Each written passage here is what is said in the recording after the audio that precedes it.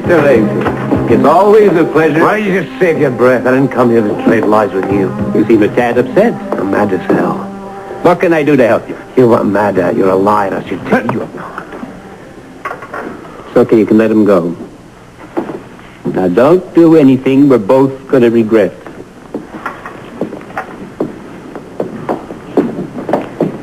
Now, what seems to be the trouble? You gave me your word that you'd look for Anna. So? But you haven't done a damn thing about it, have you? That's not true. Well, I kept my end of the bargain. Your booze is in my storeroom. Now, where's my wife? I don't know. And you don't have any intention of finding out, do you? Duke, these things take time. Yeah, well, you just ran out of time. You're in no position to be giving me ultimatums. I don't give a damn what happens to me. But you listen to me. I should blow the whistle on you right now. And blow the best chance you have of finding your wife. That's real smart. You don't intend to do anything in helping her, do you?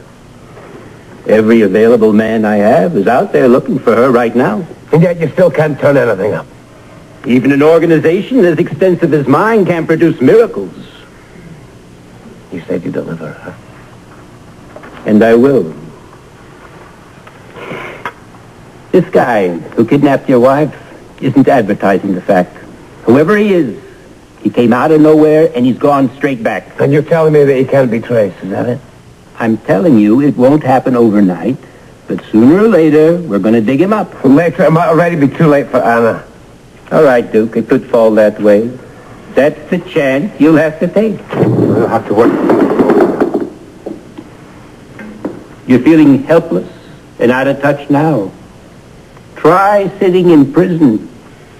There's absolutely nothing you can do for Anna behind bars, which is where you'll wind up if you so much as blink at our deal. I go to prison and I'm taking you with me. Yes, but you'll be doing time for murder. I can produce as many witnesses as I need to... You listen to me. I'll give you 1 week. Okay, Jerome, just 1 week. You find out where Anna is, or else I'm tipping all your booze in the harbor.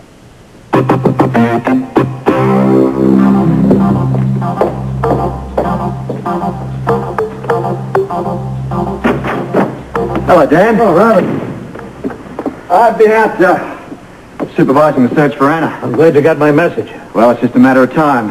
We've narrowed the area down just a few streets. That's what I wanted to talk to you about. Well, we should be able to locate her pretty soon, you know, thanks, I think, in large part to you. Robert. You know, I can't tell you how much I appreciate the work that you and the people in the department have done in really pinpointing the area. You know, you've saved us an enormous amount of time. I only wish... You know, without you guys, I think we would have had to search the entire city. You may yet. What do you mean? I have some rotten news. Well, you haven't made a mistake, have you?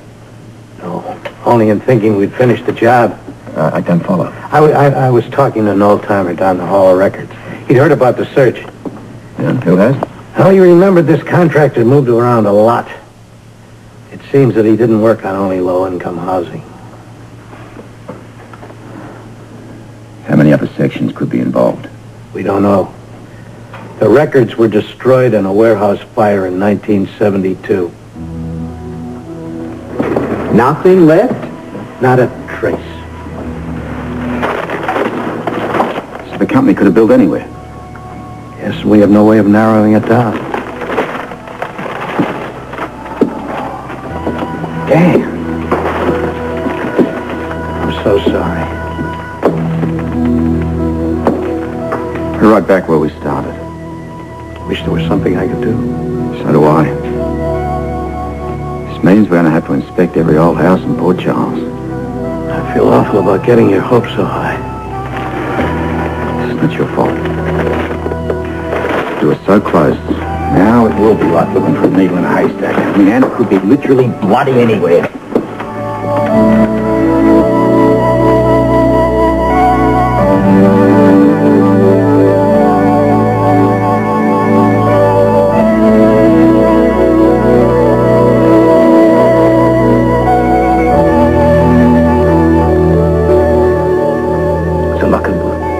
Our Scottish tradition is given to brides before they get married. It brings good luck. Do you like it? Oh, I love it.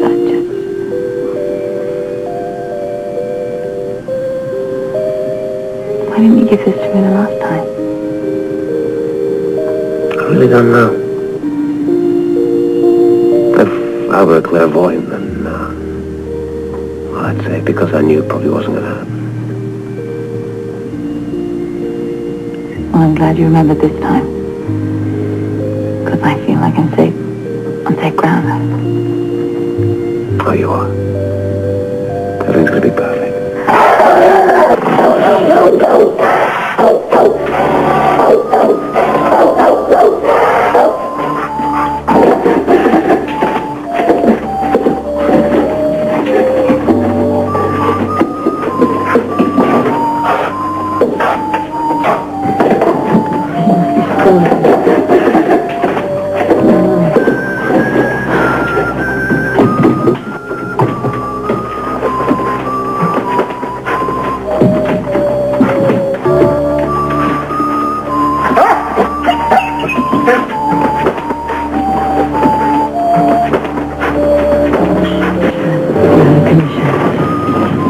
Neither of us can get out of here, Mike. You just lie down and go to sleep.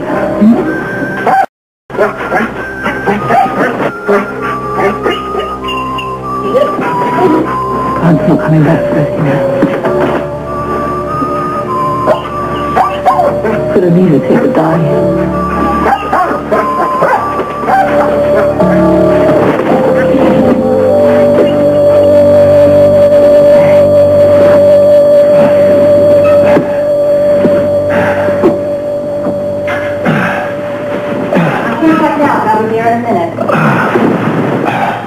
How are you doing, Mr. Watson? I'm peachy.